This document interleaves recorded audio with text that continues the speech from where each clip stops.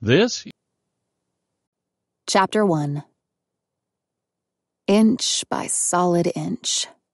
Atlee Pine watched the battered coffin being lifted to the surface from where it had rested 6 feet down for nearly 2 decades. Coffins and bodies were not supposed to be retrieved. They were supposed to stay right where they were planted, at least until a dying sun lashed out across space and bid farewell to all on Earth. But for Pine, it was just that kind of day. Just that kind of year, actually. She gazed over at a black crow as it stridently cawed from its perch on the branch of a sickly pine overlooking the pierced grave. The bird seemed to think its meal was being delivered up as a boxed lunch, and the creature was getting impatient. Well, I'm 30 years impatient, Pine thought. Pine was an FBI special agent. 5'11" in bare feet, she possessed a muscular build from years of lifting massive amounts of weights, first for athletic glory, and currently to survive the rigorous demands of her occupation. Some agents spent careers mainly on their butts, staring at computer screens or supervising agents on the streets. Pine was not one of them. Her normal beat was in Arizona, near the Grand Canyon. It was a lot of ground to cover, and she was the only FBI agent out there. Pine preferred it that way. She hated bureaucracies and the paper pushers who lived and died by their stifling mountain of rules that got you nowhere fast. Certainly not with putting bad people away, which was really the whole point for her. She was currently in Virginia, working on something personal. This was her one shot to get things right in her life. Next to Pine was her administrative assistant at the bureau, Carol Blum. Pine and Blum were searching for Pine's twin sister Mercy Pine, who had been abducted from their shared bedroom in Andersonville, Georgia, when the girls were just 6 years old. Pine had nearly been killed by the abductor, surviving by a combination of sheer luck and, Pine supposed, her absolute unwillingness to die. She hadn't seen Mercy since. It was an incident that had destroyed the Pine family and stood as the one dramatically defining moment of her life. They had tracked Mercy's whereabouts to a place near Crawfordville, Georgia, in Tolliver County, the most rural and least populated county in the state. She had been given the name Rebecca Atkins and had been kept as a prisoner until she'd escaped many years ago. Now the trail was as cold as a morgue freezer. Joe Atkins, one of her captors, had been found murdered the day after Mercy had escaped. His wife, Desiree, had disappeared at the same time. Pine had unearthed that her sister's kidnapper was a man named Ito Vincenzo. He was the brother of Bruno, a mobster who had held a grudge against Pine's mother, Julia. She had acted as a mole for the government in its successful attempts to bring down several New York crime families back in the 1980s. Members of crime families did not like to be brought down. They held it against you. The Vincenzo family had certainly held it against the Pine family. At the urging of his murderous brother, Ito Vincenzo had tried to obliterate the Pines and had largely succeeded.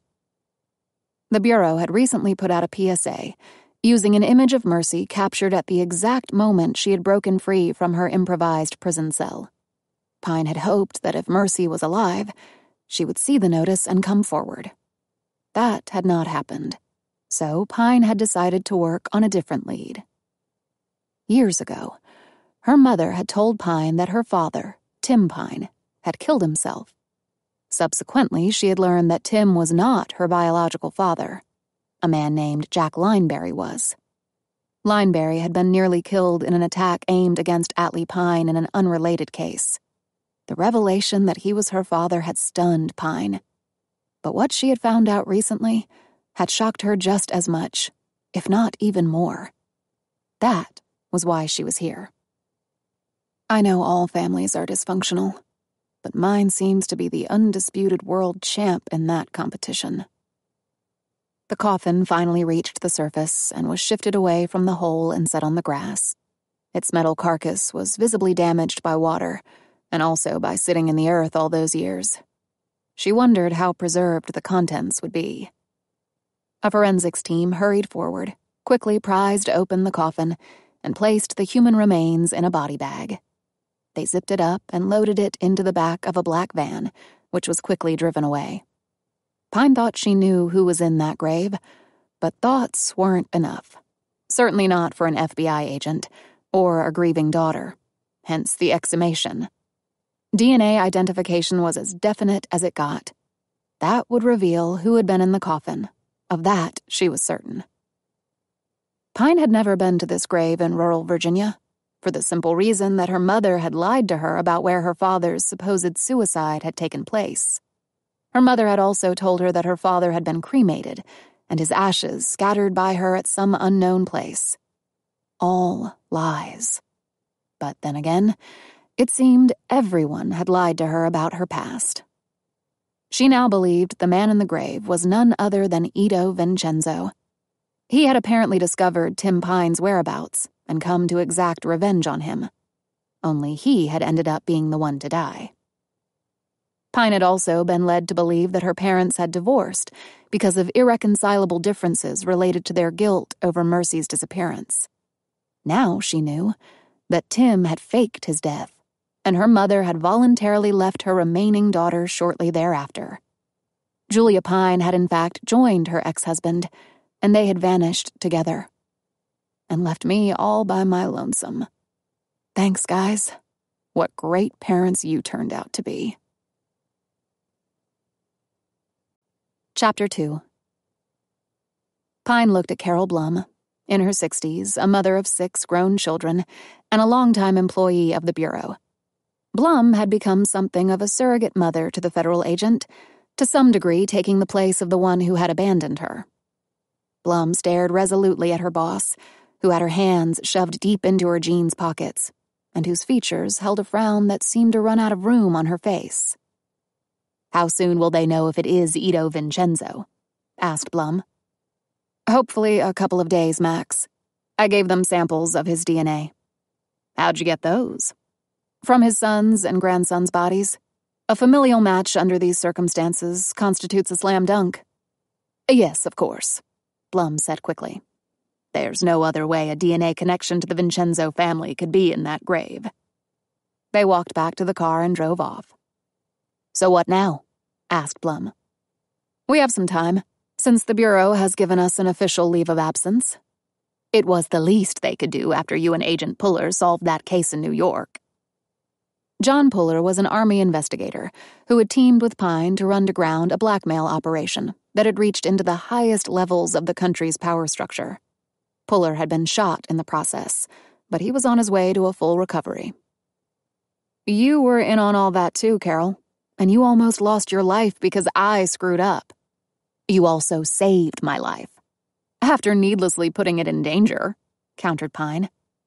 As she turned out of the cemetery, she added, "If Mercy sees the PSA, she might come in. That would be the ideal scenario." "And if she doesn't?" "Then it could be that she's no longer alive."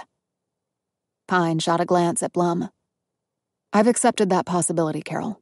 A long time ago.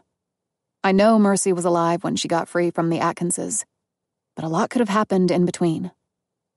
Blum said, "And it doesn't seem like the Atkinses did anything to educate her or—" Her voice trailed off and she looked uncertainly at her boss. "Let's just acknowledge it. She looked like a wild person," said Pine slowly. "And I'm not sure how she could manage to function in society on her own, at least mainstream society. And people who live on the fringes with no support can be exploited." Pine looked out the window and said dully, "The person I saw in that video could be exploited." "But she was resilient and resourceful, Agent Pine. Look at how she survived the Atkinses and then outsmarted them and escaped." "And Joe Atkins ended up dead with a knife sticking in his back," replied Pine. "I already told you how I feel about that. He deserved what he got." "I'm not disagreeing with you, Carol. But I am saying that if Mercy did kill him, if she is violent, then the intervening years might not have been kind to her. She might have done other things." "You're thinking that she could have hurt other people? Or, more likely, had been a victim of violence, Pine said. Which brings me back to my original question. What do we do now? Her last sighting was near Crawfordville, Georgia. She got away that night, or at least it appeared she did. What do you mean, appeared? Asked Blum. Desiree Atkins has never been found. There are at least 3 scenarios that I can see. Pine counted them off on her fingers. She killed her husband and fled. Mercy killed her and fled. Or Desiree killed Mercy and fled. Why would Desiree kill her husband? By all accounts, she was a sadistic nut. We heard a gunshot on the video, and just assumed it was Joe firing at Mercy. But what if Desiree had the gun and was doing the shooting? What if Joe tried to stop her? He gets the gun away, but she stabs him.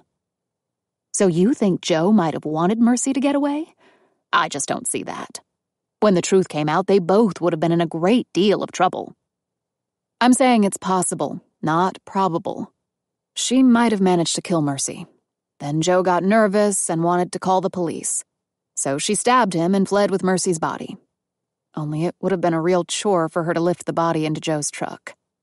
Desiree was tiny, and Mercy looked to be over 6 feet and probably outweighed her by 70 pounds. And they brought cadaver dogs in after we found out what happened there. There are no bodies buried anywhere in that area, so that option is out.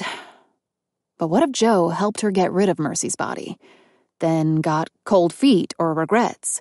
Then Desiree plunged the knife in his back. Blum mulled over this. Or, like you said, Mercy could have killed both of them. She left Joe's body and maybe took Desiree's remains and buried them somewhere far away. It's possible, but that would mean Mercy would have had to drive the truck. Blum said, surely she could have figured that out. Pine shook her head. The truck has a manual transmission. I don't know anybody, particularly someone who has been kept in a hellhole for years and never attempted to drive anything, who could have figured out how a clutch works. Certainly not under such stressful conditions. And I can't see the Atkinses having taught her. So what are you saying, then? I'm saying, Carol, that I think it was Desiree who took off that night in the truck. But I think she went alone. Because the jig was up, you mean? Pine nodded. Yes. So, to answer your initial question of what to do now, I think we head back to Georgia and see if we can pick up a very, very cold trail. And Jack Lineberry? Will you stop in to see him while we're in Georgia? To that, Pine said nothing. She had mixed feelings about her biological father, and their last encounter had been disastrous. She was not expecting anything better the second time around. But ultimately, the fault lay with him, not her. That's just what happened when every word out of your mouth was a lie. Chapter 3. Pine stared out the window of the rental car at Crawfordville, in densely wooded Tolliver County, Georgia. Here, you'd never see an assailant coming before it was too late. Thick foliage was a killer's best friend, whether they were hunting deer or people. They had flown into Atlanta from Virginia, rented the car, and driven here. They had already checked in with Dick Roberts. He was the retired, straight as an arrow county sheriff who had helped them when they were down here the first time. It had been Roberts who, years before, had answered the 911 call and found Joe Atkins's body. The question had always been, who'd stuck the knife blade there? Roberts also had been with Pine when they had discovered Mercy's old prison, cut into a knoll some distance away from the Atkinses' house, and when they had found and viewed the video chronicling her sister's escape. Roberts knew that Mercy was Pine's sister, and that this case was personal to her. No, it's not just personal. I'm betting my entire professional life on finally solving this thing. There is no going back for me. A sense of panic seized her for a moment, like a swimmer who realized they were caught in a riptide with a limited and risky way back to shore. Then she glanced out the window, drew a long, calming breath, and silently chastised herself to get a grip that she was acting like a child. Roberts had given them the route that the Atkinses' truck had to have taken that night to where it was later found. They were now retracing that route. It was along a rural road. All the roads here were rural and winding, and devoid for the most part of living things, except for the critters residing in the woods. They counted only 5 homes along the way. 3 of them were occupied, 2 were abandoned. They stopped and asked their questions, and found out that none of the people living here now were there during the relevant time period. After the last interview, Pine and Blum drove to the spot where the truck had been found. It was an old Esso gas station long since abandoned, with the 4 letters and the neon tubes backing them, having been used for target practice over the intervening years. Only the sign's metal spines survived. It was a bare, eroded filament of civilization in a forest that looked determined to reclaim its own. They sat in the car next to where the gas pumps used to be. Pine took a look around, and the view was as desolate as her hopes. But then, something occurred to her. "Okay, the truck and Desiree ended up here," said Pine. "But why here?" Blum gazed around. "I think this is a place to meet someone. Hey, so-and-so, come get me at the Esso station."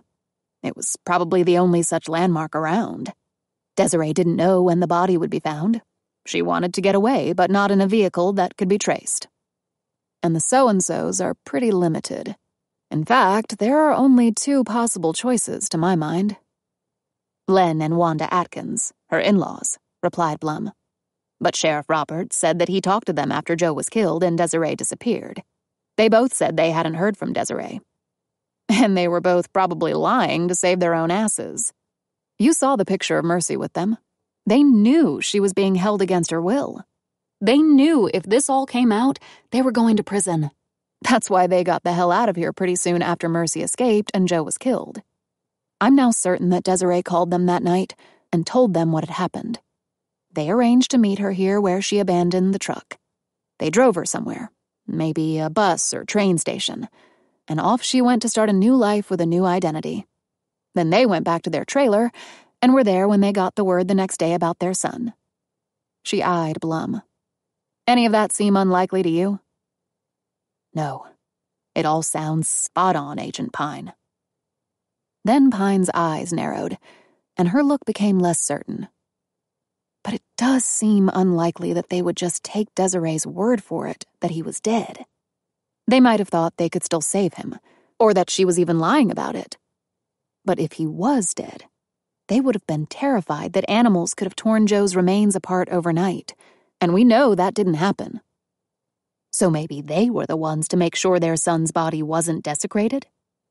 Which means we need to find Len and Wanda Atkins and ask them that directly. If they're still alive. If they are, they would be getting Social Security and Medicare. We could find them that way. And he was a Vietnam vet. He was wounded, so... Pine picked up this thought thread. That means he might be in contact with the VA for meds and treatments and the like. That would actually be faster for us than going through the HHS bureaucracy, because I don't really have good contacts there. She pulled out her phone. "Who are you calling?" asked Blum. "Who else? John Puller. He already helped me get Len Atkins's military records." She spoke with Puller, who told her he was recovering quickly from his injuries. He also said he knew several people at the VA because of his father being in one of their facilities, and he would do all he could to help her locate Len Atkins. She thanked him and clicked off. "Okay, we'll let him work his magic. While he's doing that, do you think you should go and visit Jack Lineberry?" Pine's expression hardened, and she glanced out the car window. Lineberry's image swelled up in her head like a nightmare. "You asked me that before." "And you never answered me, which is why I'm asking again." "Why should I go see him?" asked Pine, her tone heated. "Like it or not, he is your biological father. And the way you left it with him? Look, I'm not proud of what I did. And now it's time to move on to another level with him." Pine glanced sharply at her friend. "And why do I have to do that?" "Because you're going to need his help, whether you find your sister or not." Pine looked even more confused. "Come again?" I presume you still want to find your mother. And Tim Pine, now that you almost certainly know he wasn't in that grave. And Jack can be a valuable asset in helping you do that. However, I'm not asking you to cut him any slack. Good, because I don't intend to, interjected Pine. But, continued Blum imperturbably, I think he is trying his best to do the right thing. And he is your father. And if you don't at least make an effort to have a relationship with him, I think you're going to regret it later. I regret a lot of things, Carol, said Pine. But she put the car in gear and headed on to see the man who had lied to her more than any other person in her life. Except for my damn mother. Chapter 4. Jack Lineberry's estate was an hour south of Atlanta. He had made an enormous fortune in the financial world and owned, in addition to this main residence, a penthouse in Atlanta, a pied-à-terre in New York, as well as a private jet. It was a lifestyle that most people would be thrilled to enjoy. Pine was not among them. If you need that many toys to enjoy life, then you're still a child. They had already called ahead and arranged to meet with him. They checked in at the front gate, were admitted into the house, and escorted to Lineberry by one of the maids. He was still in bed, the woman told them, which alarmed Pine because it was well into the afternoon. They entered the room and the maid left. The space was dark and overly warm, with all the window shades lowered. It was like a tomb with wallpaper and carpet and living people. The effect unnerved Pine. "Jack?" said Pine. Something stirred on the bed. A pajama-clad Lineberry struggled to sit up and finally managed to do so. Pine and Blum drew nearer and looked down at him. Their features betrayed their alarm at the state of the man. He looked like he had aged 2 decades since the last time they had seen him. A tall, handsome man in his 60s, he looked shrunken, withered, fragile, and most tellingly, done with life. Blum said, "Jack, what happened?" He focused on her with a pair of weary, bloodshot eyes, his brow crinkling in annoyance approaching anger. Nothing happened. I'm doing okay. "You don't look okay," Pine said bluntly. "You don't look okay at all." That's your opinion, he replied testily. "That would be any reasonable person's opinion," countered Pine. I was shot, Atlee. It's not like I have a case of the flu. Nobody just pops back from that, particularly not someone my age. "I realize that," she began before glancing at Blum. "And I know I was mad beyond all reason after my last visit here." You had every right to be as angry as you were. I feel like I got off easy, actually. "Don't go all chivalrous and make this harder than it has to be," she said in a lighter tone. He held up his hand before she could go on. I've been doing a lot of thinking, Atlee. At this time in my life, it's imperative to do so. "Thinking about what?" she said sharply, not liking his fatalistic tone. About you, about Mercy, about your mother and Tim, and finally, about me. Pine drew up a chair next to the bed and sat down. "And what have you concluded?" Part of her didn't want to know his answer. But in life, you needed to listen to things you didn't want to hear. Maybe those most of all. Well, first of all, I'm leaving everything I have to you and Mercy. Pine immediately shook her head, recoiling at this news. "Jack, I don't—" Please, hear me out. Please. It's important. Pine shot Blum another glance, and the woman nodded with a pleading look on her face. She sat back, folded her arms over her chest, assumed a stubborn expression and said, "Okay, I'm listening, but that's not the same as agreeing." I am your and Mercy's father. That gives me certain responsibilities, none of which I have lived up to. "You didn't know where—" he interrupted. I knew more than I let on, and what I didn't know I could have found out. The bottom line is, I have behaved abominably throughout this entire thing. I doubt any man could have been a worse father. He was so distressed that Pine felt her anger at him start to fade. She sat forward and laid a hand on his arm. Jack, you were between a rock and a hard place. There was nothing simple about the situation. Well, it's simple for me now. I have 2 daughters. You are my only family. Parents often leave what they have to their children, and that's what I'm going to do, too. If you don't want it, that's fine. Give it away to whoever and whatever you like. But you can't stop me from doing it. He added sharply. I've already had my lawyers draw it all up, and it's signed. There's nothing you can do about that. Okay, Jack, if that's what you want. It is. But you've got a lot of years ahead of you, so this is sort of premature. No one knows what tomorrow will bring, Atlee. We both know that better than most. Before she could say anything, he asked, Have you found out more about Mercy, or your mother and Tim? Pine told him about the grave being exhumed and awaiting confirmation that the body there was indeed Ito Vincenzo's. She informed him of their steps to track Desiree Atkins that night, and their deduction that she had met Len and Wanda, and they had helped her to flee. You mean the people who were in that photograph with Mercy? Said Lineberry. Yes. Do you really think you can find them after all this time? With the technology and databases available today, it's hard to stay hidden. And you're hoping they can tell you what happened to Desiree? That's right. And if we can find Desiree, she might be able to shed some light on that night, and even on where Mercy might have gone. She might not have any incentive to tell you, Lineberry pointed out. There are ways she can be persuaded. She's looking at prison time for what she did. And if she murdered her husband or... Pine drew a quick breath. She'll talk. Lineberry, with an effort, sat up a little straighter. The conversation seemed to have animated him.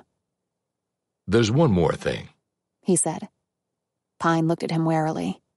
Her real father had already thrown one curveball at her with the inheritance thing. She had no interest in another one. Yes?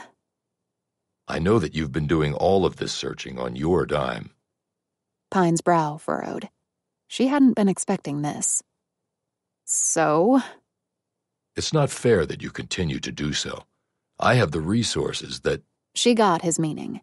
No, Jack. This is my search for... It's mine, too. He snapped. So unexpectedly, they all simply froze. Lineberry actually looked stunned that he had the energy to do it. He continued more calmly. If you use some of my resources, you might get to the truth faster. For instance, the use of my jet to get around. Pine began to shake her head, but Blum said, Go on, Jack. We're listening. She gave Blum a glare, but remained silent. And I know you've been using rental cars and the like. That is not necessary. Take the Porsche SUV. It's just sitting in the garage doing nothing. And I've opened an account with funds in it that you have the authority to access from anywhere. He slid open the drawer on his nightstand and took out 2 pieces of plastic. 1 debit, 1 credit. There is no limit on the amount you can charge. The 4-digit PIN for the debit card is your birthday, month, and day. Jack, I can't take your money. It's not my money, Atlee. It's our money. And it's not like you're going to be using it to go on vacation. You're using it to find your sister and my daughter, and your mother and Tim.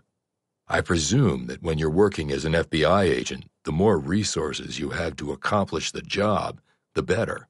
Am I wrong? Well, no, she said slowly. Then I don't see what the damn problem is. Do you? He added bluntly, as though daring her to conjure a reason that would thwart his will. Well, thought Pine, he had niftily turned the tables on her this time. She even felt a grudging pride for how he was handling this. Meanwhile, Blum reached out and took the cards. There is no problem, Jack. Your very generous offer of help is much appreciated. Isn't that right, Agent Pine? Pine looked at her, and then at Lineberry's weary yet hopeful features, and her expression softened. Thank you, Jack. That is very kind and very helpful. He sat back, obviously relieved. Blum handed the cards to Pine, who put them in her pocket. Lineberry said, And if you won't stay here, I would like you to use my place in Atlanta as a base. And you can fly in and out of there if need be on my jet. I'll ensure that it's ready to go at all times. I certainly won't be using it for a while. Okay, Jack, said Pine. She glanced at Blum. That will be fine. But we may not be staying there much. We need to go where the leads take us. Understood, he said quickly. But I don't want people waiting hand and foot on us. We can take care of ourselves. I thought you might say that, so I have already given the staff there 3 months fully paid leave. You'll have the run of the place all on your own. That is very generous, said Blum. It's only fair, said Lineberry emphatically. For everybody. Pine asked, Is there anything you can remember that might provide a lead as to where my mother and Tim could have gone? Lineberry gazed solemnly at Pine. In answer to that, I'm going to give you something that your mother asked me never to let you see. Pine sat up straight now, every muscle tensed, her adrenaline spiking to such a degree she found it difficult to form her one-word response. What? He once more reached into the drawer, and this time pulled out a gray envelope. When you read this, I want you to keep in mind that you must do the exact opposite of what your mother writes in here. When did she send it to you? Said Pine, ignoring this curious piece of advice. It was around the time she left you. It just turned up in my office mail one day. I had given Tim my contact information when I saw him in Virginia. The letter has no return address, but you can see that the postmark is Charleston, South Carolina. I think she might have been on her way to meet up with Tim when she sent it to me from there. He held out the envelope to Pine. She stared at it like it was a gun being pointed at her. Then she took it, albeit grudgingly. She looked at the handwriting on the envelope. It was clearly her mother's. I think I'll read this later, Pine said in a hushed tone. In a shaky voice, Lineberry said, I should have given it to you before now. There really is no excuse, except that for a large part of my adult life, I was steeped in the art of keeping secrets. It's not an excuse, you understand. It's just reality. At least it was for me. Does this give any indication of where they might have gone? Asked Pine. Not that I could find. What did you mean when you said I should do the exact opposite of what she writes? Now that will be clear when you read it, said Lineberry. Chapter 5. Pine drove the Porsche while Blum piloted the rental to the drop-off location at the airport. After that, they headed to Lineberry's penthouse apartment in downtown Atlanta. Pine had been there before to have a drink with Lineberry, but it was the first visit for Blum. Oh my God, said Blum, when the private elevator opened directly into the penthouse suite's vestibule. This is something right out of a dream.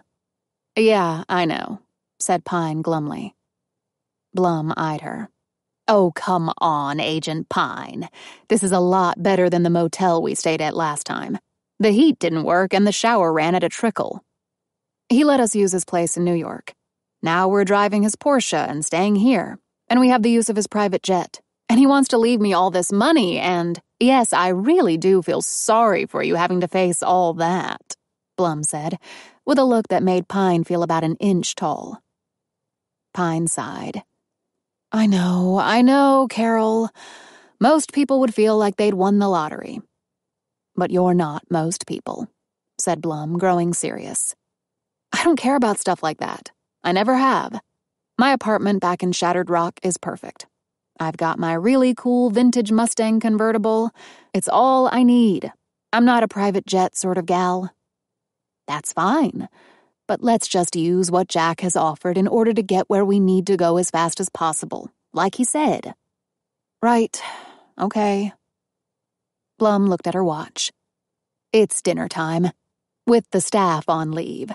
Should I head to what I'm sure is a fabulous kitchen and whip something up?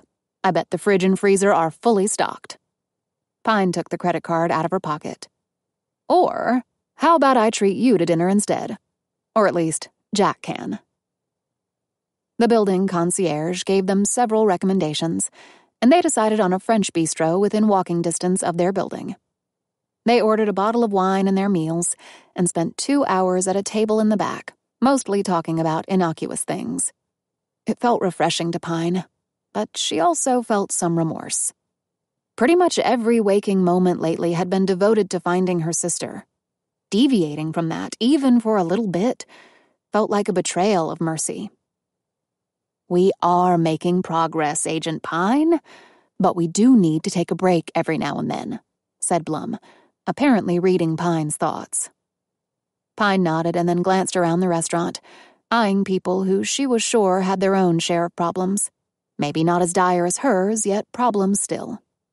But she was afraid, despite the progress Blum had mentioned, that either her problem would never have a resolution, or the conclusion would be finding her sister's body. Can you handle that, Lee? You told yourself you could, but were you lying? They were walking back when Blum said, "Will you read the letter tonight?" Pine nodded. "Yes, I have to, although part of me is dreading it." "I can understand that, although there might be some clue in there." "Maybe," Pine said doubtfully. Back in the apartment, Pine took a long, steaming hot shower, put on a pair of sweatpants and a t-shirt, and climbed into bed. She took the letter out and stared at the envelope for a little while. With her finger, she traced her mother's lovely cursive handwriting, which was quite familiar to her. Pine sat back against the pillow, and then abruptly stood, grabbed her phone, left her room, and walked down to the wine cellar that Lineberry had shown her on their previous visit. She snagged a bottle of Italian wine. It was the same vintage that he had served Pine here before. She'd decided she needed some more alcohol to make it through the reading of her mother's letter. A lot more. She went out onto the terrace that wrapped itself around 3 sides of the penthouse. There was a glass wall rising nearly chest-high enclosing the space. All-weather wicker furnishings and exquisite plantings and fountains and a large fire pit surrounded her. It really was a paradise, and she felt enormous guilt.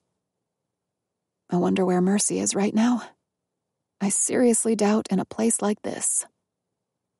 Pine opted to just sit on the floor, after using a remote control to ignite a gas fireplace enclosed by stone and textured ceramic tile. She moved closer to the flames and set her phone down, then opened the wine bottle, poured a generous amount into her glass, and took a long sip. Okay, no more stalling, Lee. She would sometimes refer to herself by the name she'd had growing up. She'd been given it because Mercy had trouble pronouncing Atlee and just started calling her Lee. The name had stuck until Pine had gone to college. Now, she would dearly love to hear her sister call her by that name even once. She took out the 2-page letter and unfolded it. She frowned when she saw her hand shaking. She took another sip of wine to calm her nerves. It didn't work. Come on, it's just a stupid letter. But clearly it was far more than that. This would be the first example she'd ever seen of what her mother was thinking about things since she had abandoned her daughter all those years ago. Pine finished the glass of wine and poured another. So, here goes, Pine thought, taking a deep breath and holding it, like she was about to go underwater for a while. Dear Jack, once again you have come to the rescue, and Tim and I can't thank you enough. It was terrible, horrible what happened in Virginia. The person obviously wanted to either hurt me by killing Tim, or thought I might be there with Tim. I am still shaking after almost losing him. Here, Pine almost put the letter down. She had no desire to hear her mother's thoughts on almost losing her husband when she had chosen to walk away from her daughter. But something made her continue. And then came the even harder part, leaving my beloved Lee. I can't believe that I'm even writing this, Jack. She is really all I have left. After Mercy was taken, which was entirely my fault, as we both know, Lee was all that kept my life going. I know that I smothered her. At the same time, I put up a wall between us. I felt that if I let myself get too close to her, that I would let something slip that would put her in danger. I couldn't do that to my little girl. Sitting next to her in that hospital bed, not knowing if she was going to live or die, not knowing what had happened to Mercy, my mind just shut down. I couldn't process anything other than the well-deserved guilt I was feeling. When my girls needed me, I wasn't there. There is no more basic duty for a mother, and I failed that duty miserably. She has now grown into a very smart, accomplished young woman I'm so proud of, and she did it all on her own. I know that she sees how I have shut her out, and this just deepens my guilt. To withhold love from someone you love more than life itself, it does something to you, Jack. Something irreversibly painful. But I can't make myself change course now. I just can't. The truth is, if Lee thinks I don't love her, then she won't miss me when I'm gone. At least that's my hope. Now, I have come into some money. I won't tell you exactly how, but I figured out something, and when I confronted the person, I turned out to be right. This money will fund Lee's college and also help provide for her later in life, and also give Tim and me something to live on. It is with a heavy heart that I am leaving her, but I feel very confident that she will be safe now. When you recruited me all those years ago, I was younger than Lee is now. I was scared to death. I didn't want to do it, but you showed me how much good would come of it. And I suppose it has. For others. But not for the Pine family. I fully accepted that. Tim did as well. But not Mercy and Lee. They had no choice. All I know is even though Tim and I will be together, I will be more alone than I ever have been before. Without my daughters, I am nothing. I thought that I had sacrificed everything for them. In the end, I simply sacrificed them. No mother could have done any worse than I did. So much so that I don't deserve to even be called one. Not anymore. I think of Mercy and Lee every day, and I will until the day I die. They were both my little flowers that I let wither. But I will spend the rest of my life trying to make up for what I did, for the poor choices that I made. At least I can try. Thank you for everything, Jack. If you ever see Lee, please don't mention me to her. Don't say anything that will dredge up memories she should just forget. I'm not worth the trouble. She just needs to get on with her life and never look back. And then she had signed the letter with her real name, Amanda, as opposed to Julia. The tears that had fallen from Pine's eyes had stained the pages in several places. She read it through 3 more times, clinging to different words and phrases with each pass. She finally folded the pages and set them next to her as she watched night fall over the lighted Atlanta skyline. Her family was out there somewhere. But the reality was, all 3 of them could be dead now. If so, would finding their graves, if there even were graves, be enough for her? I don't know the answer to that. I can't possibly. Her phone dinged. She looked at the screen. It was a text from John Puller. She sat up straighter.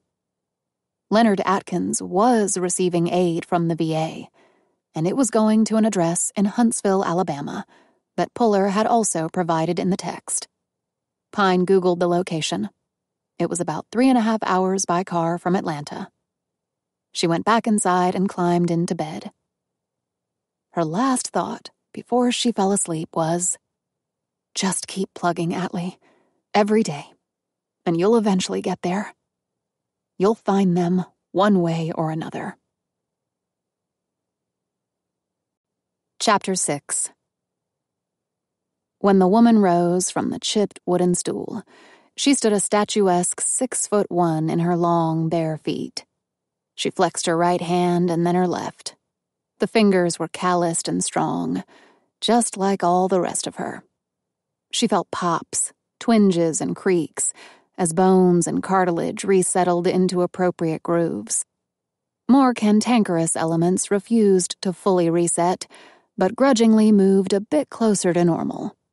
She stretched her long, muscled neck, rolling it one way and then the other. She pushed her sculpted shoulders away from her neck, and her ripped traps and delts thanked her as the release of tension was both palpable and immediate. She wore a frayed black sports top with a faded Nike swoosh, and a chest protector under that along with a pair of faded black Lycra athletic shorts. Both pieces of compression clothing sharply defined her long, muscular, and scarred physique. The short, trim man standing next to her helped the woman slip on her gloves, and then he commenced rapidly massaging her long, ropey arms. You ready? He asked, looking up at her. She glanced down at him with a frown. I'm here, Jerry. So what the hell do you think? He put in her mouth guard, and then made the sign of the cross. He always did that, and it always irritated the crap out of her. Who you trying to signal, dude? Your rookie? She muttered through the mouth guard. See you on the other side, Al, said Jerry as he hurriedly left the ring. Eloise L. Kane was getting a bit long in the tooth for what she was about to do, though she did it only when she really needed the money. Her opponent tonight was 4 inches shorter, but a real stud. At 190 pounds, she outweighed the taller Kane by 10 pounds. And, like Kane, almost all of it was bone, gristle, and muscle displayed across her broad shoulders, sinewy core, abs like rows of stacked bricks, barrel-thick thighs, muscled glutes, and diamond-hard calves. She could destroy 99% of the guys out there and give the other 1% a run for their money. Her technique was rock solid. She could fight all day, could absorb terrific punishment, and had crushing power in all 4 limbs. She was over a dozen years younger than Kane, and many thought she had a shot at the big time. The only question marks were her fighting smarts and mental toughness, and the fact that the women's UFC world topped out at featherweight or a 145-pound limit. Kane had always thought that was sexist bullshit. There were some women out there who could fight with the best of them. The men had heavier weight divisions in the UFC, so why were the bigger women ruled out? Maybe they would just have to start their own league, or the larger women would have to make the jump to boxing, with its far heavier weight divisions. But ultimately it wasn't fair, and like always, the women got the short end of the athletic stick, Kane believed. Her opponent had more tats than unmarked skin, Kane observed. The general theme of the skin art seemed to be violent death, with sadomasochistic torture running a close second. Kane knew she was here just for the woman to notch a win on her career belt as she moved up in the land of mixed martial arts. Well, maybe I have different plans. This was decidedly not the big time. No cage match televised on pay-per-view happening here. No Ronda Rousey, Holly Holm, or Chris Cyborg within 1,000 miles of this dive. No $1 million payoffs or eye-popping commercial endorsements. This was small-time, local stuff. But the rowdy, hard-drinking crowd numbered well over 200, and the excitement of what they were about to witness was palpable. The site was an old factory where stuff used to be made by the locals, until the world changed and the country stopped making any stuff at all. Now it was a tin pot relic that was used for myriad purposes, none of them authorized, and some of them patently illegal. But who was going to deny folks a little fun and a way to make some money on the side? And I can earn my little pot of gold tonight. The official purse was $5 grand. If she won, Kane would get only 1,000 of it. The loser got $300 flat for getting her brains scrambled. Just how it was at this level. What Kane called it was kicking the shit out of someone while they kicked the shit out of you, while the crowd guzzled beer and sucked in weed, cheering and jeering. The rest of the cash would go to assorted males on the food chain who added no value and took no risks and raised not one finger. But they had power and influence behind them, so they got their pound of flesh. Yet the possibility of $1,000 for one night's work was more than enough incentive for Kane to be standing where she was, mouthpiece in, fists gloved, strategy mapped out, adrenaline spiking. The women met in the middle of an improvised ring, where fence posts had been cemented into huge tractor-trailer rims to hold them upright. The chain-link fence around the ladies was 8 feet high with a padlocked gate. Unlike a UFC octagon ring, the chain-link was not coated with soft vinyl, and the metal posts had no safety coverings. You got rammed into that, it was not going to feel good. The floor was not springy canvas, just concrete, so ditto for sudden collisions there. But Kane didn't mind. This was a piece of cake compared to other things she'd endured in life, although the locked cage door always bothered her. But, if need be, she could climb the fence. She glanced at her opponent, who was giving Kane her version of the intimidating dead-eye stare, which differed from the way that men did it. While testosterone-spiked guys always overplayed their hand and abilities in mental confrontations like this, women usually understated how badly they were going to mess you up. "In your dreams, Buttercup," Kane said. She tacked on a broad smile at the dead-eye, which really seemed to piss the gal off. "If I get in your head, all the better." The setup was 3 5-minute rounds, unless one fighter was knocked out or otherwise was no longer able to defend herself. Kane had never been knocked out, but there was always the chance. The lower number of rounds meant that the fight would be high intensity pretty much from the get-go. There was no cruising in this ring of human mayhem. The crowd wanted punishment and blood, and lots of it. Like watching the NFL, it was far more American than baseball and apple pie ever would be. The tough and vicious won, and everybody else was a loser. The only people inside this temporary prison where the max sentence was 15 minutes were the fighters and the ref. This one was a stout, arrogant piece of work who had the deserved rep of being a misogynistic creep who was not below feeling up a gal who had been knocked off her feet and or robbed of consciousness. He had tried that on a momentarily dazed Kane in one fight, and she had communicated her displeasure by nearly biting off one of his fingers. He had never tried it with her again, but she didn't hold out hope for the jerk to call anything fair her way tonight. But Kane also wasn't overly confident.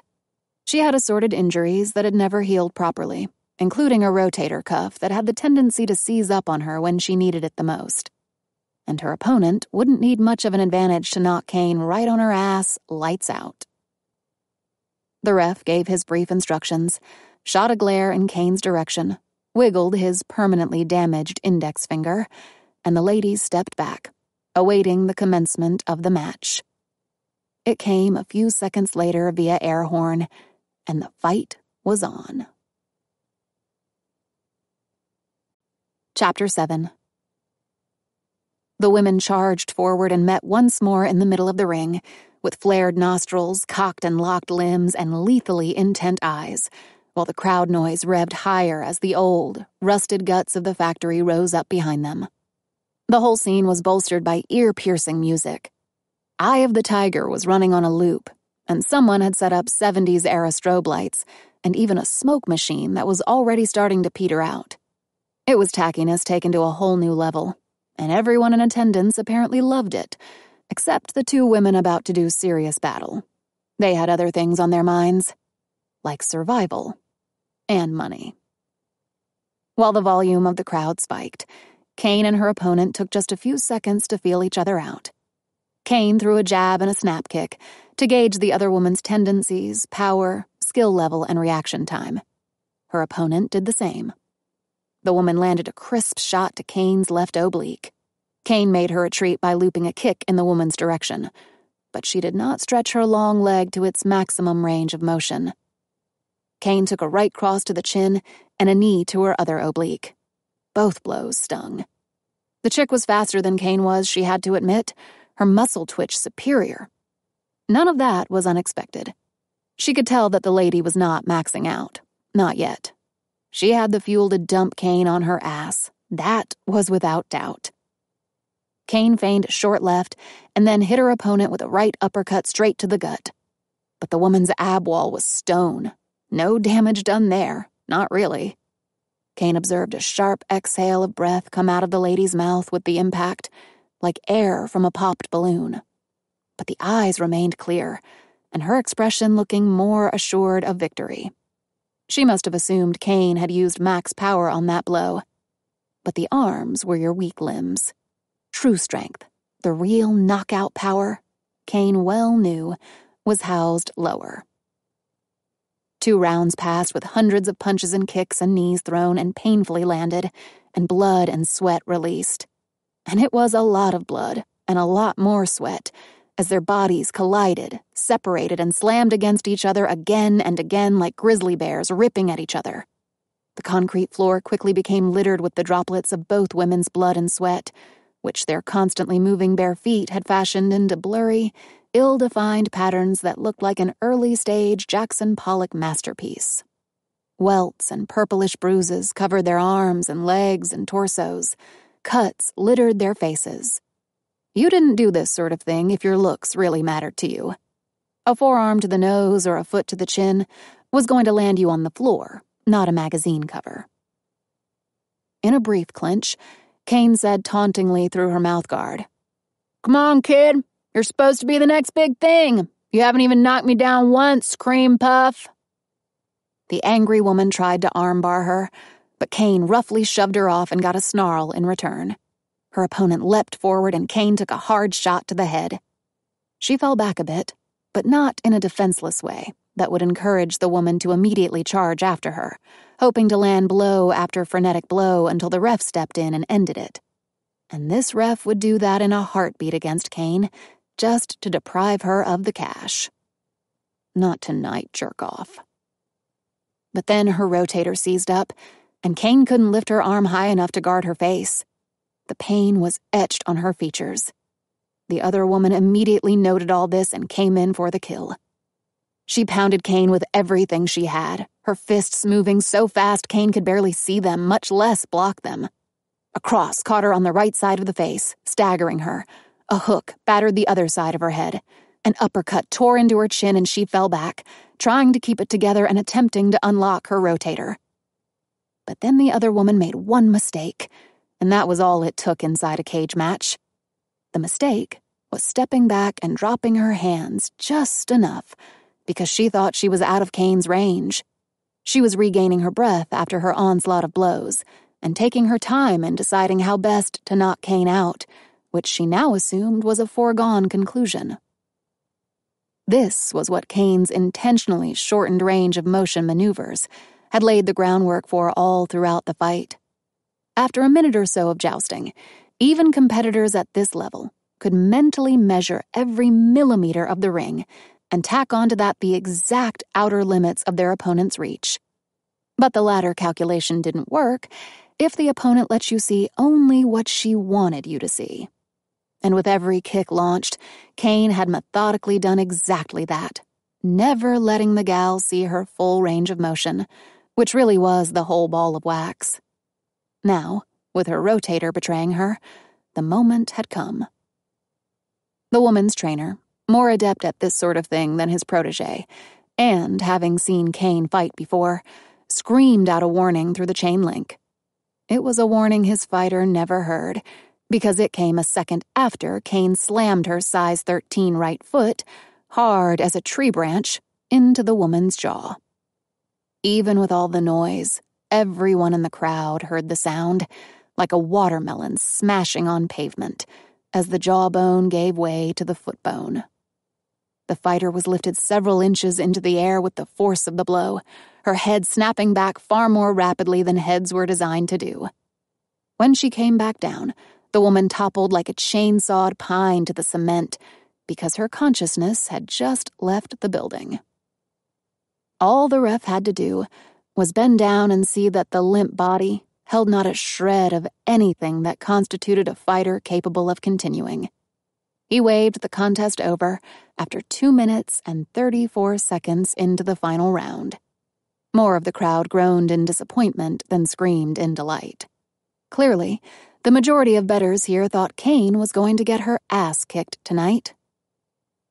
The fallen lady was briefly revived with a cracked capsule of ammonia inhalant, hauled to her feet, and stood there, almost entirely held up by her pissed-off trainer, as the ref grudgingly raised Kane's hand in victory.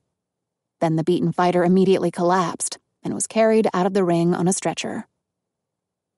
Blood trickling down her face and out of her nose, Kane stalked out of the ring without saying a word to anyone. She had nothing she wanted to say, or anyone she wanted to say it to. Kane just wanted her damn money. Chapter 8. In the dingy, filthy bathroom that held no shower, Kane stripped off her sweaty clothes and ran a soapy wet towel over herself to remove the stink and the blood, both hers and her opponent's.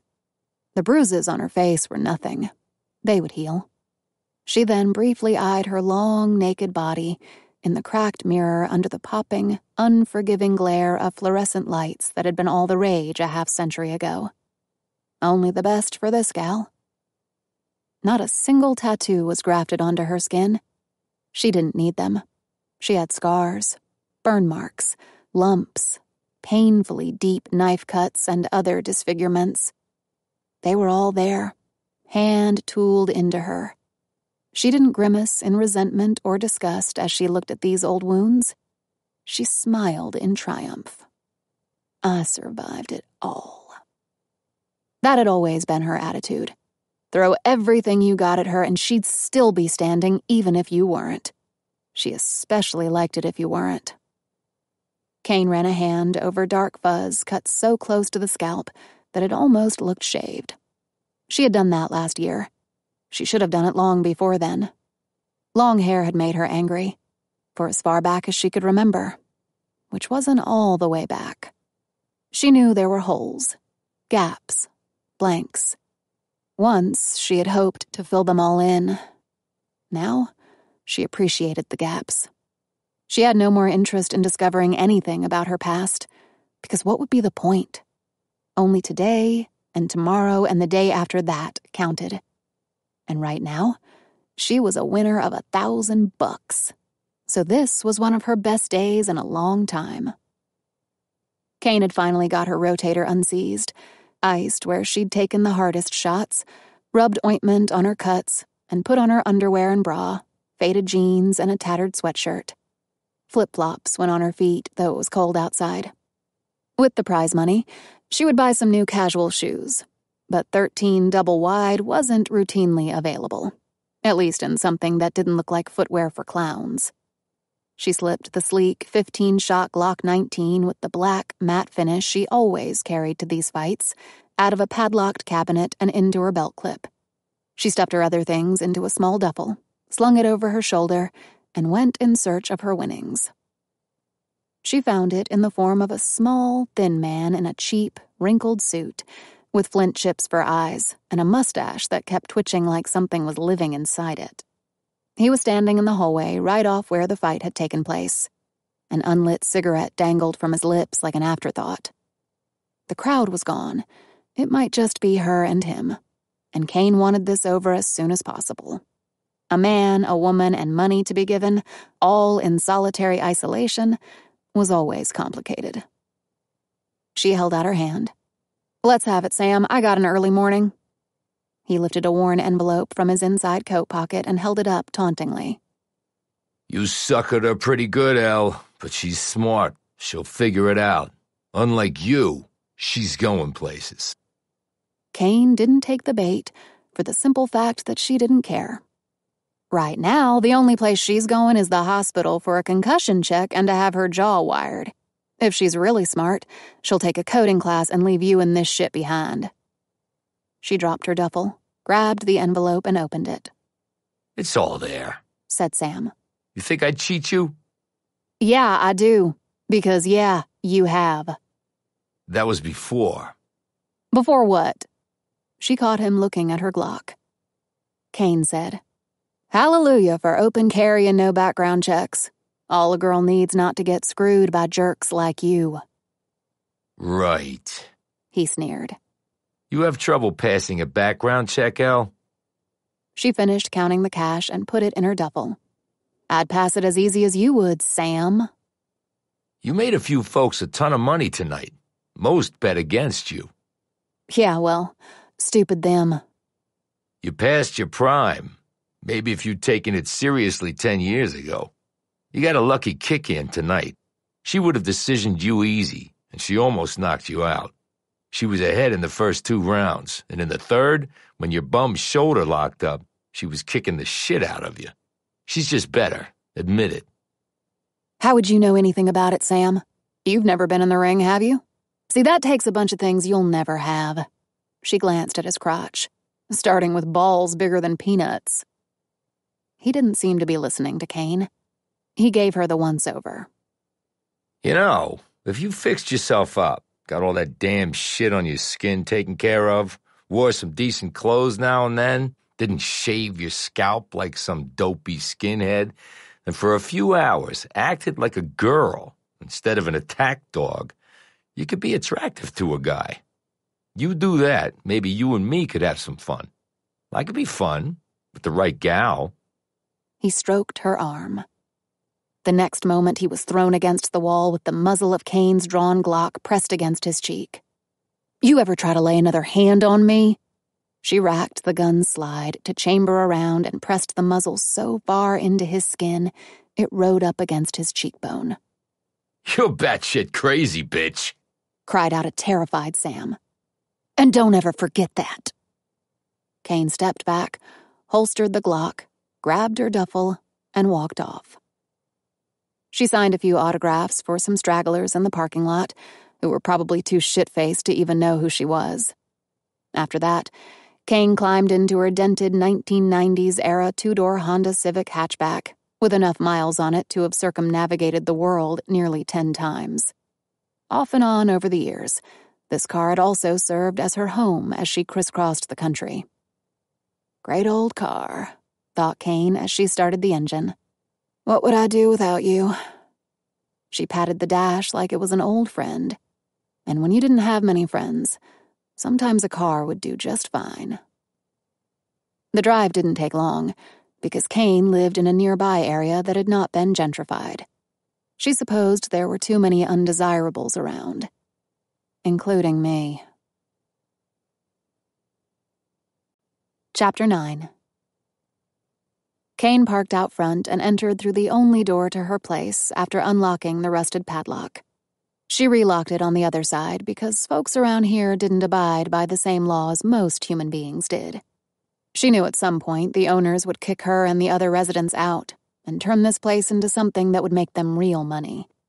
For now, it was just a series of makeshift pods separated by thin walls having been put up during its transition from commercial use to residential. In that way, the place had been inexpensively reborn from the hulks of semi-attached, dilapidated buildings, where the current residents were one step up from being homeless. But it was a damn important step, she knew. You could always take a home for granted, until you didn't have one. She had a roof, a bed, a toilet, a microwave, enough heat to get by, and windows and a floor fan in lieu of AC.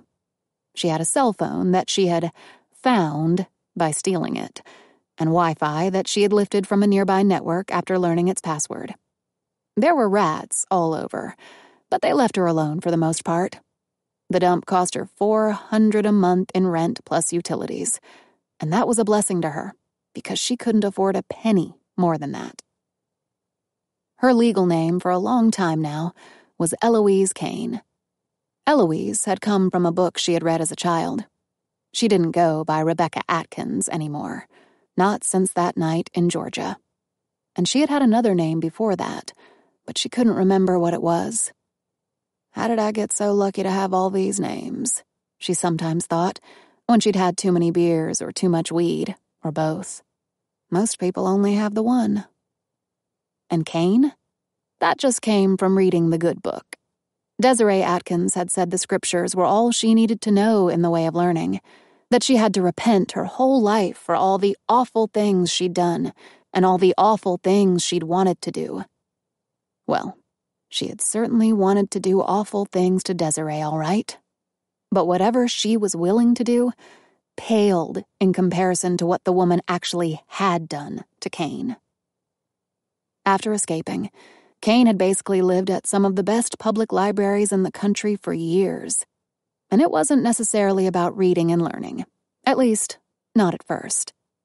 She had found, as a rule, that the more books you read, the longer they let you stay. And when it was freezing cold or mercilessly hot out, that was important. And if you read a lot of books and even helped out, she had found that kindly librarians had often become informal teachers, helping her to read better and to write. And on top of that, they fed her too, because without something in the belly, the mind didn't work too good. Those years had constituted her formal instruction for better or worse. She really had no clear memory of anything prior to going to live with the Atkinses, except for one thing. But it was a big thing, a really big thing. She dropped her duffel next to the mattress on the floor. A box next to the mattress represented her closet. She could have flicked on a light, but she preferred the dark. Counterintuitively for her, things somehow seemed to have greater clarity in total darkness. The stark distractions of life were filtered out by it, allowing one to fully focus as though one's life depended on it, which it often had for Kane. She took a loose board out of the floor and opened the lid of the tin box she kept there. The money went in, and the board went back. Also on the floor were stacks of books. All had been taken from libraries, some with permission, most without. But she had read them all, multiple times. So there was that. Books were meant to be read, not displayed on a shelf for decoration. She sat on the mattress and rolled a joint. She lit it, sucked on it, drank in the smoke's fumes as the night deepened and the weed siphoned off some of her pain from the fight. Over the years, she'd torn through all of the hard stuff. Coke, crack, meth, heroin, synthetics, exotic street mixes. Then she'd almost died from an OxyContin pill laced with fentanyl. It had taken 3 pops of naloxone spray from an EMT to bring her back, or so she was told. After that, she'd walked away from it. It was a bitch to kick, but she'd kicked harder than that. The bottom line was nothing was going to control her ever again. She focused on the memory from long ago. They don't want you anymore, the man had said that night, to the little girl she used to be with the name and history she no longer remembered. As they sat in his car, he had said, "They sent me here to take one of you. Your mother and father told me to kill you, but I'm not going to do that. I'm taking you to another family that wants you. You'll be safe there." She remembered the older couple, Len and Wanda Atkins.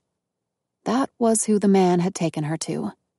Then she had been quickly passed on to Joe and Desiree Atkins. What they had done to her. Well, Desiree mostly. She had tried her best to forget, but she never really could. Slave. That was what she was. Slave, prisoner, piece of property, human meat. She had read about that stuff in books.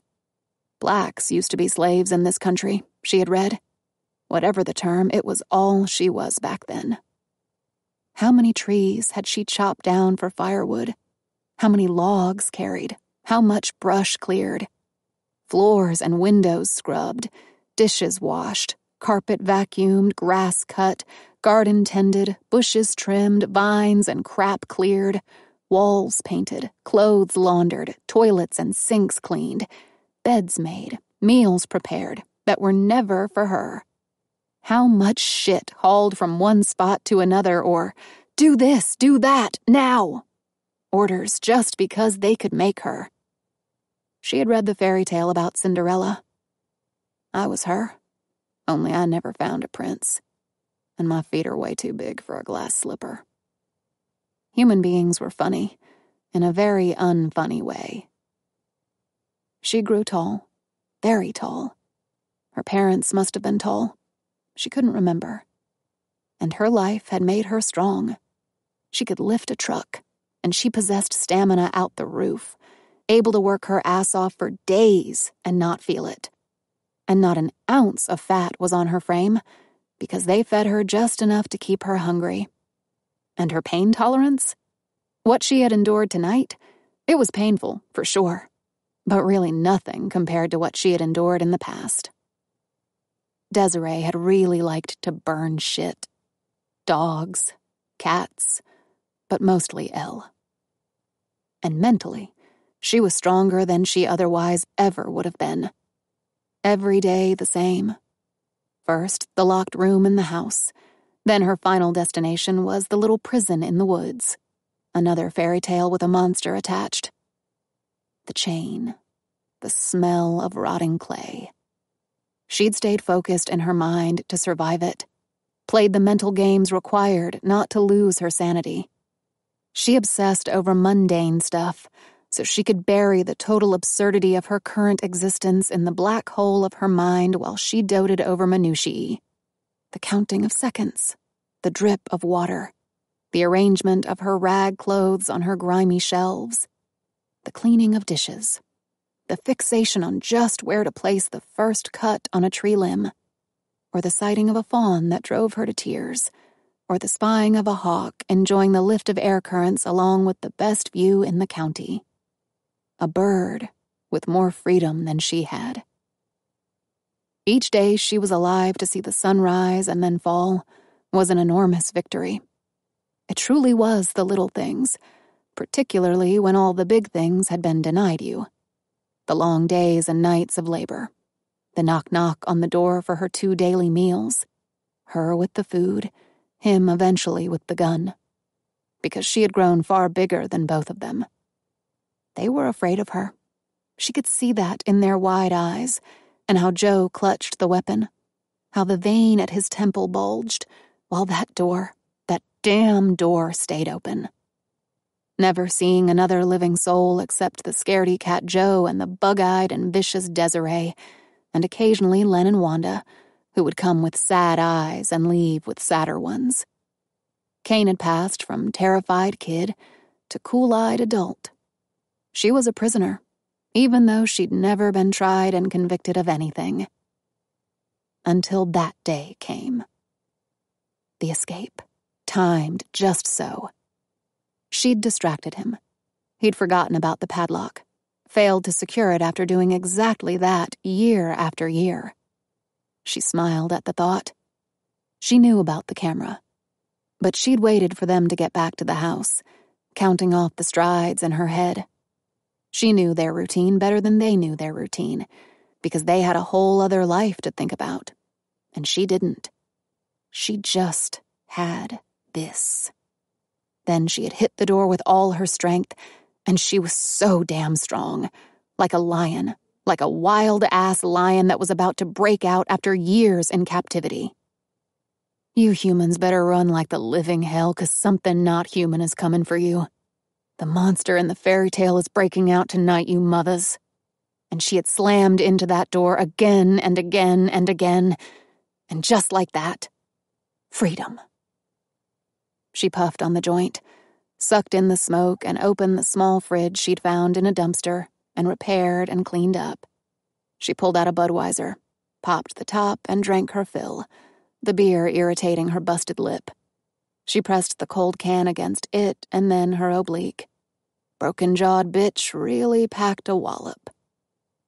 But there she was that night, charging to freedom, not knowing where she was going, not caring about that in the least. After all those years.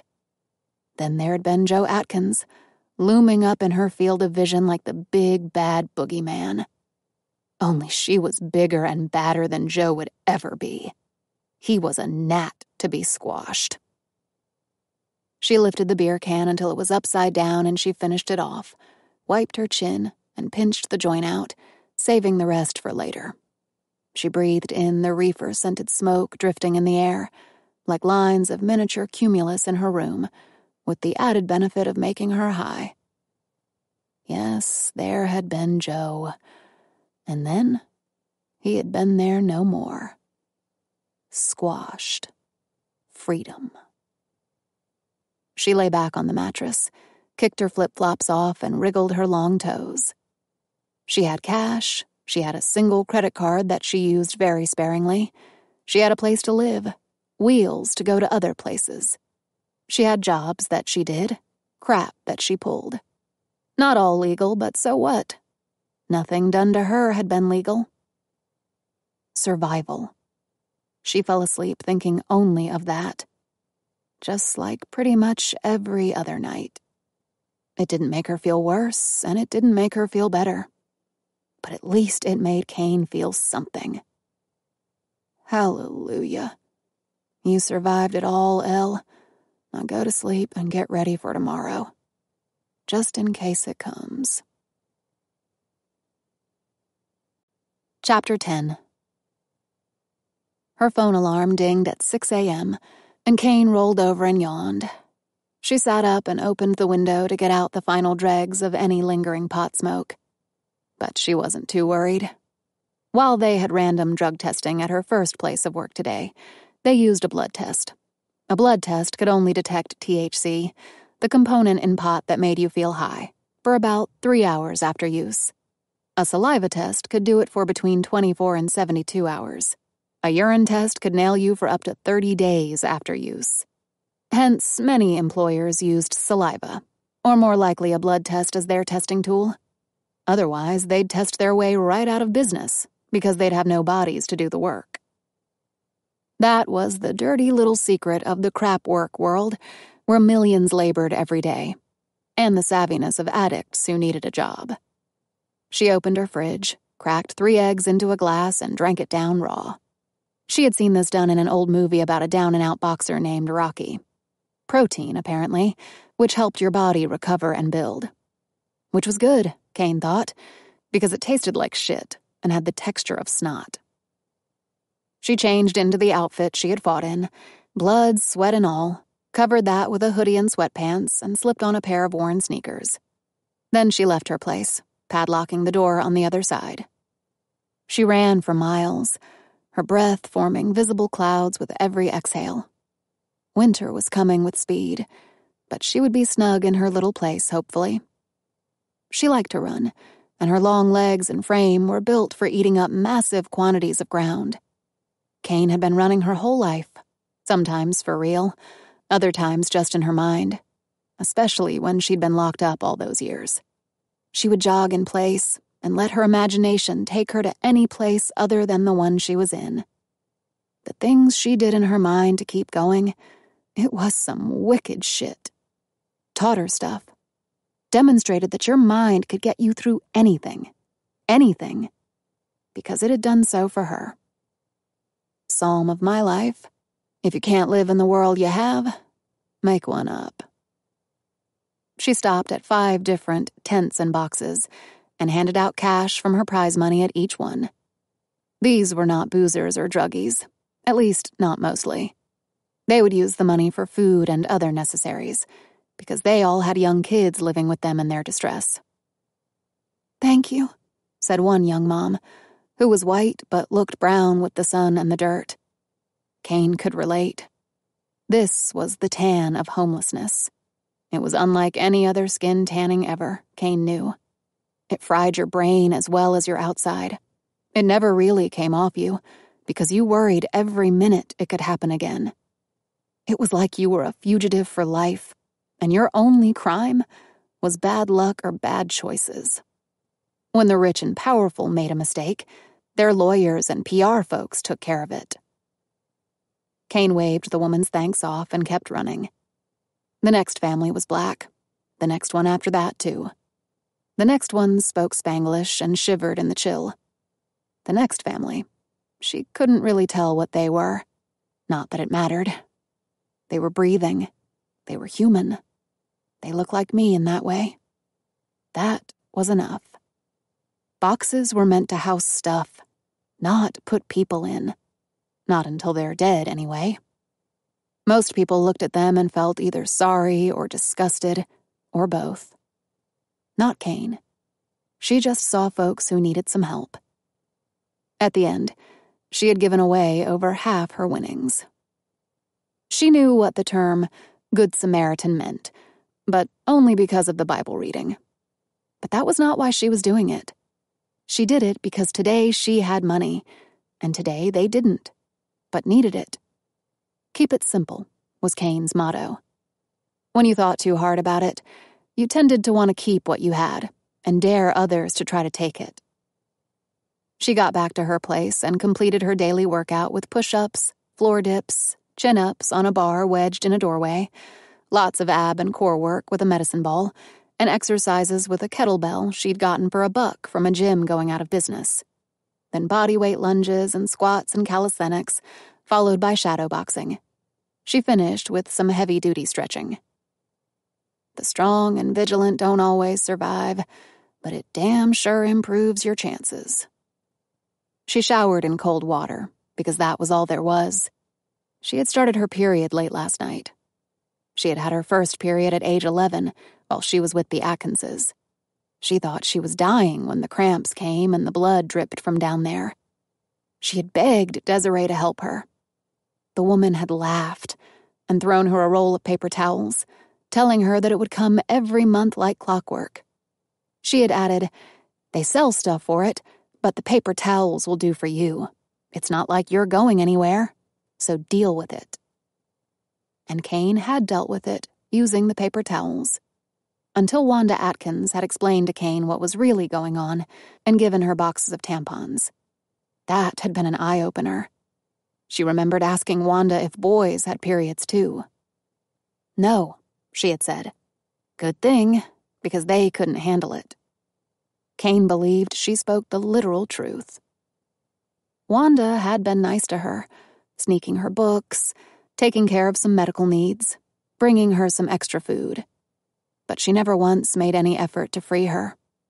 There were limits, Kane supposed, to people's generosity and morals. Chapter 11. For 25 hours a week and $9 an hour, Kane operated a forklift loading packing crates onto tractor trailers. They wouldn't allow her full-time work, because that came with benefits and other rights. All the guys there, she was the only female, were also part-timers. She parked her Honda outside the terminal, put on her hard hat and protective shoe coverings and safety goggles, punched the clock, and climbed into her little rig. They could have gotten plenty of guys with heavy equipment operating licenses to do this, and who had been laid off in the recent downturn. But Kane was a lot cheaper, and didn't demand full-time work. People like her were a hot commodity in the free market right now. She was a worker who didn't mind getting screwed. Employers loved her. She liked the work because she didn't really have to talk to or deal with anyone. She just climbed into her seat, manipulated her ride hauling the crates and boxes, and did her thing. Years before, she had earned a good living doing similar work. Then she'd been injured on the job, and the painkillers had helped a lot, so she kept taking them. Then came the day when she couldn't stop taking them. And then it wasn't just painkillers. It was anything she could snort, swallow, or stick herself with. And there went her job and everything else. Someone had suggested counseling. She had gone to one person, but when he'd asked about any troubles in her past, she got up and left. It wasn't worth it. Kane knew if she waded back into that, she'd just slit her wrists. There was only one way for her to go, and that was forward. Some psych guy could write a book on her, but Kane would never read it. She had lived it. One ride through hell was enough. Kane had never been to prison, only in jails for short periods for stupid crap she shouldn't have done. Petty thefts, DUIs, drug possession, throwing a drunk accountant through a plate glass window for grabbing first her ass and then her breasts, only to have his buddies swear it was all her. Stuff like that. Shit happened. Shit just happened to her more than to a lot of others, it seemed. Each time she was arrested, she'd been afraid that her ID and manufactured past would not pass muster and uncomfortable questions would follow. Yet she had found that the police in real life were not quite the stuff you saw on TV. The computers were old and boxy, the offices drab, the clothes they wore drabber still. There wasn't an ounce of sexy among the whole crew. The morale was low, and the energy to go above and beyond on low-end cases like hers was virtually non-existent. She was one piece of dull paper in a billion. Just shuffle her through, because who really gave a crap? Thank God for that. She clocked out on the dot. She was about to get into her car when a new guy came up to her. His job was to fuel and detail the trucks, or at least she had seen him doing that. He was lean, too thin, really, with a scraggly, ill-groomed beard, twitchy eyes, and a conceited expression, at least to Kane. "Hey," he said. "Yeah? "Hear you don't like guys." What makes you say that?" He grinned. "'Cause you've never gone out with none of the boys here." You talking about the one guy who has teeth or all the others? "Hey, that's bitchy." He said, frowning. What the hell do you care? "I don't know. Look, forget it. Shit, I mean, what the hell is your problem?" Kane said, I got no problem. Just here doing my job, and now I'm going to do another job. His expression changed from angry to curious. "Yeah? Where is that?" Why? "I make chump change here. I clean offices at night. But that pays shit too, and it ain't regular work. Look." He glanced around nervously and then lit up a cigarette. His hands were shaky. "Look, I got me a kid, and my old lady ain't doing too good. Rehab, you know, meth. It's a bitch." She looked him over and decided his old lady wasn't the only one fighting a meth addiction. Kane saw all the signs, because she'd been there too. Detailing trucks and cleaning offices. Not much future. Same goes for meth. You don't kick that, nothing else matters because it gets in your head and you can't do anything else but worry about the next pop and how to get it. "Shit, I know that. So what else do you do?" He asked. She looked him over. I do group Lyft rides 3 times a week in the afternoon. My car's not pretty, but it takes people who don't have a lot of dollars where they need to go. Not great money, but it's something. Then I go home and sleep. Then 4 nights a week I work security, making rounds at a gated community a few miles outside of downtown. 10 to 6 in the morning. I'm on duty tonight, in fact. They used to have their own private police force, but then they outsourced it to save money. See, even the rich pinch pennies sometimes. It pays $8.50 an hour. No real bennies, but there's no heavy lifting, and you get a little car to drive around in. I've been doing it for 6 months, and the only thing that happened was I had to roust some pothead kids out of a rich dude's pool. "Security job? I can't pass no background check, and if I have to pee into—" She interrupted. They don't do any of that. No P-cups. No tests. At least they never have with me. They're supposed to, I guess, but the place that hired me, I went in for an interview at 4 in the afternoon and was on duty at 10 that night. The only thing they asked me was what size uniform I took and whether I wanted a gun. They just want bodies riding around in a uniform looking like they know what they're doing. Optics, they call it. No training. Really? If they had to get people to pee or pass a background check, they might as well close up shop. No Ivy Leaguers are applying for this stuff. He took a puff on the cigarette and slowly blew the smoke out while he stared at the ground. I guess that's right. And anyway, all the homes have these fancy security systems and surveillance cameras out the ass. We're just gravy on top of the mashed potatoes. And did you want a gun? No. Why not? For $8.50 an hour, I got a gun, they got a gun. They're more likely to shoot me. I think I'd go for a gun. She looked him over. You know how to use one? Sure. How do I apply for a job? She pulled out a piece of paper and pen from her glove box, spun him around, and used his back as a desk as she wrote a phone number down. She handed it to him. Here. Tell him L. Kane sent you. It might help.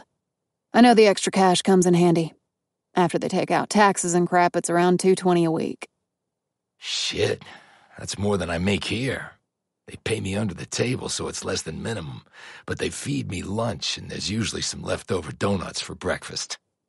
There you go. You can buy your own donuts. He looked at the paper and said, Thanks. I mean it, really. No problem. Hope it works out. He looked at her bruised face, apparently focusing on it for the first time. Damn, what happened there? Got in a fight. Who with? Some other chick. She ended up in the hospital to get her jaw wired and to hopefully think about something else to do with her life. I ended up going home and having a beer. He chuckled as though he thought she was kidding. But do you like guys? I like some guys some of the time. I don't like most guys most of the time. He grinned and stuffed the paper into his shirt pocket. You're not like what they said. I'm not like what anybody says, because nobody really knows me. And that's how I want it. Chapter 12. You, a rental cop. Now that's a good one. In the rearview mirror, Kane was staring at herself in a plain gray uniform with chevrons on the sleeve, signifying absolutely nothing. It was just more optics. She was perched in her tiny two-door smart car with the name Steel Security Services airbrushed on the side panels in nifty colors. There was an orange bubble light on top of the car that she would turn on from time to time, and then she'd speed around just to break up the boredom. She had the seat all the way back, but with her long legs, she still felt cramped. She had been on duty for about 2 hours. It was a bit after midnight. She had made several rounds over her area of responsibility and found zero cause for concern. Certainly the rich were sensibly afraid that someone would try to take what they had, but the truth was, most thieves went for easier targets, like the poor and working class, and sometimes reaching up to grab onto those in the middle of the economic pecking order. There was a gatehouse on the only road into the community, and it was manned by an armed guard 24/7. There were also 2 cars patrolling the neighborhood during the night, one of which was hers. The homes had all the latest gizmos in security, with more cameras than a Hollywood backlot. All in all, this was one tough nut for someone to crack. You made a 911 call from here, the real and rental cops would show up before you put down the phone. Someone had broken into an apartment she'd had once in Detroit, in an area that could have been generously called in transition. She called 911, but the cops hadn't even bothered to come. They were probably scared to. She started on another round through the subdivision.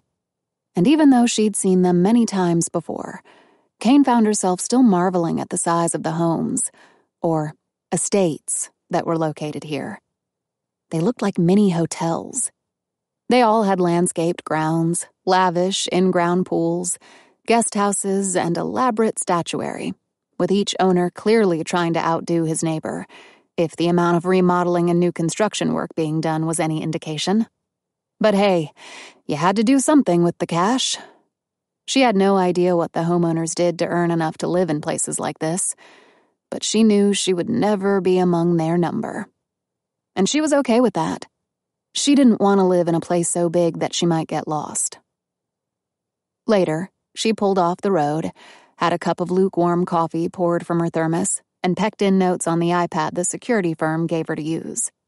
The observations were perfunctory, and were really only meant to show that she was actually doing something. She seriously doubted anyone read them, and if they did, it was a massive waste of time. Nearly hit squirrel, heard dog bark, saw rich white girl sneak out and jump into clunker hatchback with poor brown boy and they drove off. Saw drunk homeowner pawing equally drunk woman half his age and not his wife as they stumbled into house, getting naked along the way. Same old crap. Kane turned on the radio, drank her coffee, and scrolled through her phone. Amazing things, these phones. When she'd first learned of the internet, it had blown her away. That was some seriously cool shit. There was so much she didn't know that she had had to prioritize and focus on the things she needed in order to get by. That was it. All the rest, she just winged it. Kane wanted to smoke some weed for the chronic pain she suffered from, but that would get her fired if her employer somehow found out. and she couldn't afford to blow such a cushy job. She doubted after her last fight, and bust up with Sam, that she would be getting any cage matches for a while. Besides her rotator issue, one doctor had told her she had an irregular heartbeat. She should be on meds for it, but meds were for people with insurance. She also needed some dental work done, and she had to take care of a few other medical issues too. But without health coverage, you just had to deal with it until you had the cash. She had already spent pretty much all her savings on having an old back injury remedied. She'd refused to put it on her plastic. Not that her credit limit would have been enough. She'd asked the surgeon if she really needed to do it. He had told her, "Not if you don't care about being in a wheelchair in 5 years." When she got really sick, she went to the emergency room. They did what they did, then billed her a shitload of money that she couldn't and didn't pay. It is what it is, I guess. The Atkinses had not believed in doctor and dentist visits, at least for her. The first time Kane had seen either was when she had been on her own for 2 years. 3 rotted teeth had come out of her mouth, and 2 implants had gone in, and a month later she'd had surgeries for a hernia, a torn muscle, and a broken arm that dated back to when she was 10 and had never gotten proper medical attention. The dentist, GP, and surgeon, respectively, had quizzed her as to why her parents had not addressed these issues before then. She had lied and told them her parents were dead, and she'd been raised by her grandmother who was not quite right in the head. They had all let that pass, which was good, since she didn't have a backup lie at the time. She'd since gotten much better with her web of fabrications.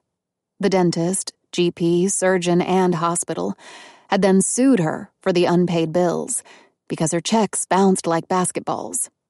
She had skipped town, which was the only thing she could think to do at the time. She looked down at her left foot and quickly wriggled it as the pain shot through. The copperhead had bitten her there when she was 13, while she'd been picking up wood from a stack to carry into the house. Her damn foot had swelled up. The venom started eating her skin away, and a serious infection had set in. Desiree had poured what she called magic water over it, and spoke some gibberish Kane couldn't understand, and she doubted Desiree could either. 3 weeks later, Kane had come out of a coma, a term she had learned about later. Wanda had been there when she came to. Wanda apparently had some medical training. Kane's foot had been heavily bandaged, and there were some bottles of medicine next to her bed. The dressings smelled strongly of what she now knew was antiseptic. The skin on her foot would never look the same. But she didn't care. Kane had lived. What more could she hope for? These musings abruptly stopped when Kane heard the announcer on the radio. Rebecca Atkins. The FBI was looking for a Rebecca Atkins from Georgia in connection with a matter from the early 2000s. Anyone with information about her was to call the number provided by the FBI, and there was also an email address provided. When she had been held captive all those years, a cold dread would come over Kane whenever she heard the footsteps coming closer. This was when she was younger and unable to defend herself. What would happen when the door opened?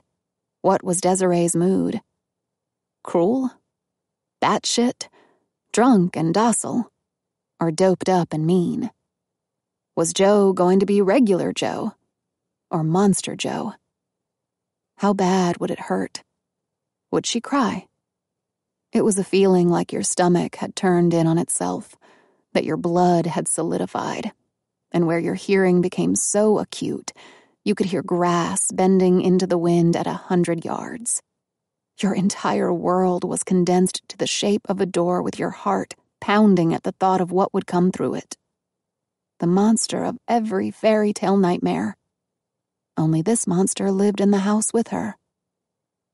She hadn't felt the freezies, as she had called them, since she had turned 15. When she had grown to her full height and was as strong as a horse, the comings of the Atkinses no longer terrified her. After that, she had terrified them. But she still had been a prisoner. Now the debilitating freezies were settling in all over her body. The FBI was looking for her about an incident in Georgia from the early 2000s. There could only be one incident involving Rebecca Atkins from Georgia during that time. She took out her joint and lit up, sucking the smoke into her lungs like these were the last pops of weed she would ever take. The PSA ended, and the radio channel went on to something else. But for Kane, there was no going on to something else. Headlights suddenly slammed against her windshield like a wave of water. When she saw it was her colleague in the other steel security clown car, she lowered the joint out of sight, but did not roll down the window, though he opened his. She held her phone up to her ear as though she were on a call. He smiled, nodded in understanding, and drove on. For the next 6 hours, Kane drove around and around like she was on some giant carousel that didn't have an off button. But she wasn't seeing any of the houses, or random car or person, even though they were all there. All she could think was, the FBI was looking for her in connection with an incident. Her shift ended, and she aired out the car before dropping it off and getting back into her ride in the steel security parking lot. She had a sudden thought and used her phone to go online and Google FBI and Rebecca Atkins. This took her to the FBI's official website and caused her another shock as a fuzzy still photo came up on the screen. It was her, after she had just burst through that door on her way to freedom. I look batshit. And I probably was. No, I definitely was. But I was also cunning. I was focused in my total madness. I just wanted out. Who wouldn't have? She looked in the mirror again, and then stared at the image on her phone screen. She breathed a sigh of relief. There was no way anyone would think those were the same person. Her hair was long. Her face was thinner and drawn and filthy. She looked like a lifetime member of some insane asylum. While she didn't necessarily look normal now, she didn't look like that anymore either. Kane sat back and thought about those first few months of freedom. She had hitchhiked across the country, putting as much space between her and Georgia as she could, finally stopping at the Pacific Ocean, which she didn't even know was called that. She didn't even know how many states there were. She didn't know what California was. It had taken her years to build up even a semblance of basic knowledge. I had to teach myself to drive a car, take medicine, and read something other than picture books, though the librarians over the years had helped me a lot with that. I had to learn how to write my name in something other than block letters, to add and subtract. Hell, what was a credit card? Or a rent payment? Or an email? Or a smartphone? Or a computer and the internet? Or a million other things that everyone else took for granted, but I never could. She leaned her head into the steering wheel. You've overcome so much, Elle. Think about that. She drove home to get ready to go to work. She would sleep later, after her forklift gig. She would bag working out and being a cheap chauffeur today. She didn't like people looking for her. She didn't want to be found. Only bad things could happen from that. And haven't enough bad things already happened to me? Well, apparently not. Chapter 13. Son of a bitch. Kane had returned to her home to find that the padlock she used had been removed and another put in its place, and her clothes, books, and other possessions had been tossed on the ground right outside her residential pod. That included her beer and what little food she had up there, and that was now rotted and also torn up by animals. Tacked on the wall next to the lock was an official-looking notice proclaiming that any trespassers would be prosecuted to the fullest extent of the law. Still in there, under the floorboard, was all her cash, her stash of pot, and her Glock. Assholes, the voice said. She turned to see the elderly man walking up to her. He was too thin, too shaky, and he looked ready to drop dead at her feet. He was also her neighbor and a good, kind person. What in the hell happened, Saul? She asked. They came last night, Al. Tossed all my stuff out along with me. Ruined my only good pair of pants and all my bottles of Insura for shit. And that costs a pretty penny. Assholes. He spat on the ground. Who are they? Said they were hired by the folks that just bought this place. Some people on the West Coast, they said. Planned to turn it into luxury condos or some such. But my rent's paid through the end of the month. So's mine. I told them fellers that. They told me it wasn't their problem. I could go to court and sue. Right, like we can afford to hire lawyers. But I still got stuff in there. I don't know what to tell you, Al. They threw my ass out last night around midnight. Scared the shit out of me. Just cut my lock clean in two. They done it to everybody here. Had the cops with them, just in case. Cops? But how can they evict people if they've paid their rent? I thought there were laws. Hell, laws are for the rich folks. You think anybody gives a shit about us?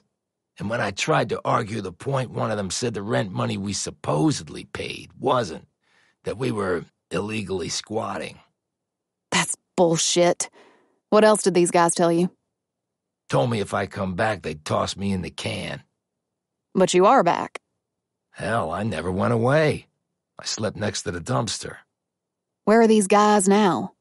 I think they're coming back tonight. They said something about fencing in the whole kit and caboodle then. What are you gonna do now? This was the only place I could afford. Just got my Social Security and whatever I can earn. Guess I'll check out one of the homeless shelters. But last time I did, they was full up. And they got some mean suckers in there. Do stuff to you. Take your things, what little you got. I'll probably go to the underpass. Or maybe down by the river. They got a little shanty town there. At least till I find something else. Well, good luck. He tottered off to move on with his life. She had to admire his pluck in the face of losing basically everything he had. Kane picked up all her things and carried them to her car. She returned to the building and looked at the padlocked door. She was calculating how best to do this. Hey! She turned to see the man striding toward her. He was in his 30s, about her height, around 200 muscular pounds. His blunt expression was as serious as a man about to go to war.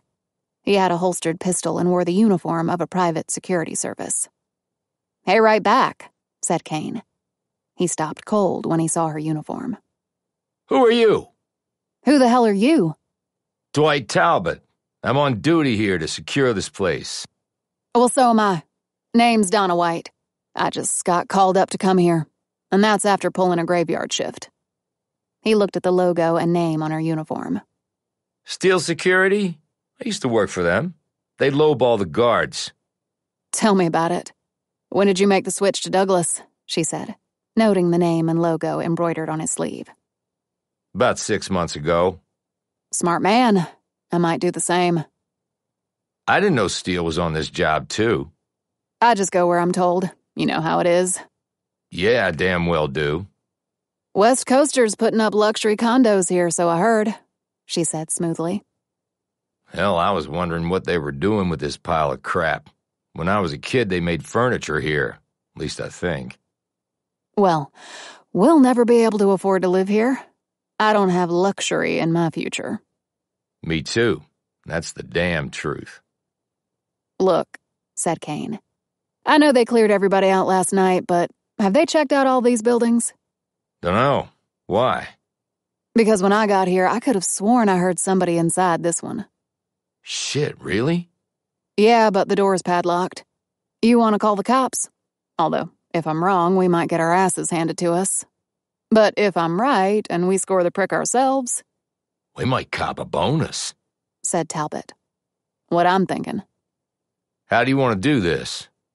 You got a key for the lock. I was supposed to get a copy, but in all the rush, they never got it to me. Talbot pulled out a key on a large ring from his pocket. This is a master. Fits all the ones they put on last night. Cool. Okay, hand it over. I'll pop the lock and let's go in.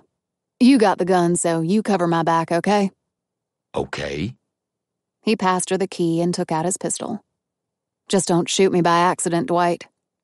He grinned. Hell, Donna, that ain't gonna happen, hon. "Just checking." She unlocked the door, and they quietly made their way inside and up a short flight of steps. The interior was tiny, with only 2 doors. Kane knew one led to her bedroom and the other to the bathroom. "You check that door," she said, pointing to the bathroom door. "I'll do the other." You sure you want to split up? Said Dwight. You don't have a gun. She slid out her baton. "I got this, and I do MMA."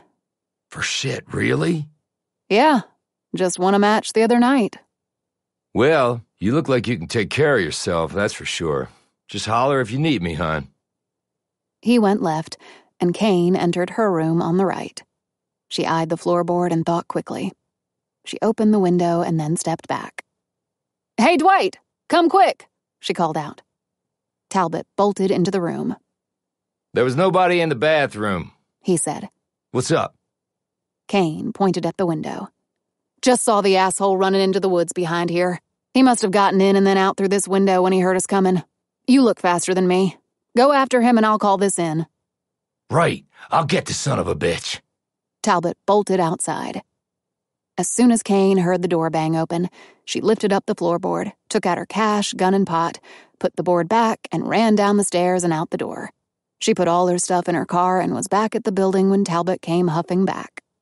He must have got away, said Talbot, bending over and sucking in air. You call it in? Been trying. Damn cell phone's got no bars. You're gonna have to do it. Oh, okay. He straightened and made the call. When he was done, Kane looked down at her phone. "Hell, now I get a call coming in? I hate AT&T. She put it to her ear. "Yeah?" "What? Yeah, this is Donna White." "You're shitting me, right?" "No, really, you're shitting me."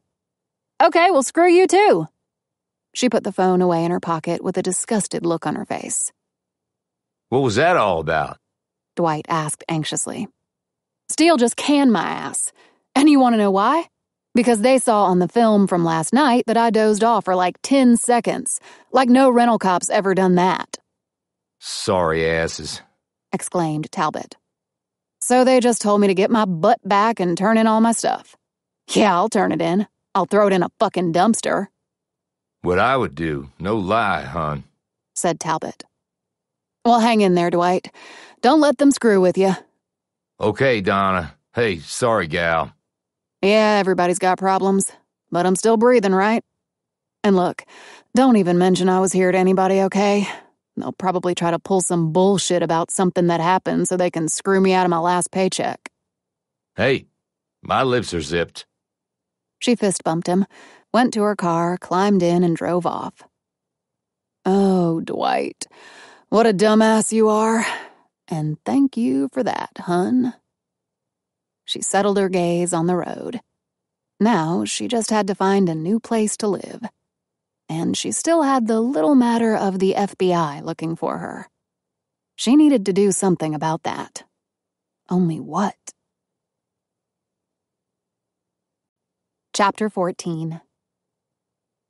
Atlee Pine and Carol Blum pulled into Huntsville, Alabama.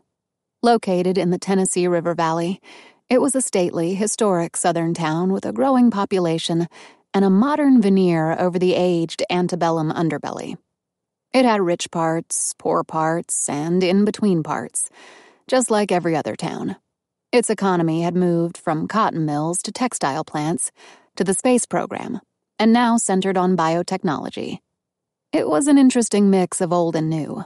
Storied families with long lineages, and old, sprawling homes with pillars out front and water views out back, facing a wave of diverse newcomers coming for good-paying jobs, interesting work, and cheaper housing than could be found in the Northeast, California, Florida, or Texas.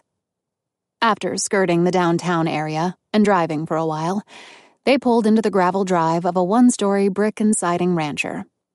It covered about 1,200 square feet in a neighborhood of 70s-era homes that had probably cycled through several generations of families, and would probably cycle through several more before all was said and done. Pine knocked on a door that had peeling paint and a tarnished and dented brass footplate. A few moments later, they heard a woman's raspy voice through the closed door. "Yes?" "Mrs. Atkins?" "Yes?" The voice was now both worried and intrigued. "I'm with the FBI. I'd like to talk to you." "The FBI? Is this some sort of joke?" "No, it's not." Pine took out her shield and placed it against the dirty sidelight next to the door. She could see a woman's blurred, wrinkled face studying the FBI badge through the glass. "Okay. What is this about?" "Your son, Joe Atkins." "Joe? He's long since dead." "I know. That's what we want to talk to you about. Please, it's important." They could hear the lock being turned back and the door slowly opened. Wanda Atkins was nearly 80 now, shriveled and withered by the years into something both hard and soft. She had on khaki pants and a white blouse, and wore thick white orthopedic shoes that looked as though they weighed about 2 pounds each. She was also using a metal cane with a curved handle and a wide bottom for support. Her hair had been permed beyond all reasonable recovery, with tufts missing and revealing pink scalp underneath. Her face was a mass of embedded concentric lines, and her eyes were set deep in the shrunken hollows of the sockets. Still, they were youngish eyes paired with the tanned skin and bedlam of wrinkles. The effect was a bit unnerving, like Pine was watching the woman age right in front of her. She had a cannula in her nose, and a long oxygen line connected to it went down to the floor and then out of sight into the house. "Now what is this about Joe?" "May we come in?" asked Pine. Atkins glanced at Blum, who said, "We're just here for information, Mrs. Atkins." Perhaps comforted by Blum's age and innocuous appearance, Atkins stepped back so they could move into the house. They were immediately hit by mingled odors of bleach, mustiness, and fried foods. "You'll have to excuse me.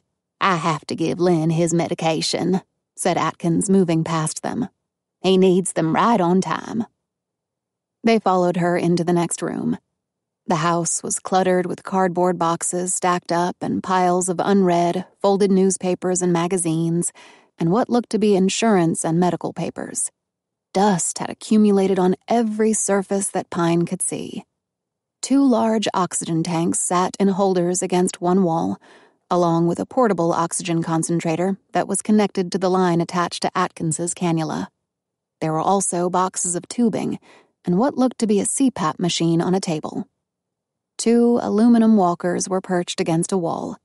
A blood pressure monitor hung on a stand, and a gurney with collapsible sides was set against another wall. Prescription bottles lined one table and sat next to an elongated pill dispenser organized by days of the week. The dispenser's bins were chock full of pills. It looked like an ICU room in the suburbs. Strapped into a wheelchair was, Pine assumed, Len Atkins. His bald head and withered body listed to one side, his tongue was hanging out, and he was drooling onto a bib tied around his neck. He looked like the roughened shell of a human being nearing its expiration date. Atkins poured some liquid from a brown bottle into a small measuring cup, eyeing the dosage carefully, and then poured that into a glass of water. She then placed a straw in the glass. "Lynn, it's time, sweetie. You need to drink this."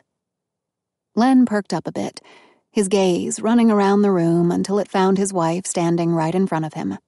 She put the straw in his mouth, and he started to suck on it. It took about a minute, but he got the liquid down. She wiped his mouth and put the glass down. She turned to them and said in a very low voice, "He had a stroke last year. The doctors say this is as good as he's going to be. He can't walk or talk or do much of anything else, really. I think he can understand most things. We have an aide that comes in 4 times a week, but on days she's not here, it's tough. Most times I get the lady next door to help. She's in her 30s and very strong. And I'm not without disabilities either. She glanced at the oxygen tank. I have pretty bad COPD. Please, God, never pick up a cigarette. It's not pretty. And I'm ashamed to say I still can't kick the nicotine habit. But what the hell does it matter now?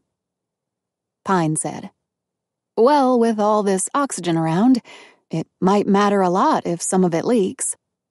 That's why I vape. No need for matches. We can leave Lynn here if you want and talk in the kitchen about Joe. You said he can understand things? Said Pine. Yes. Then, if you don't mind, I'd prefer that he listen in. Atkins stiffened at this remark, but raised no objection.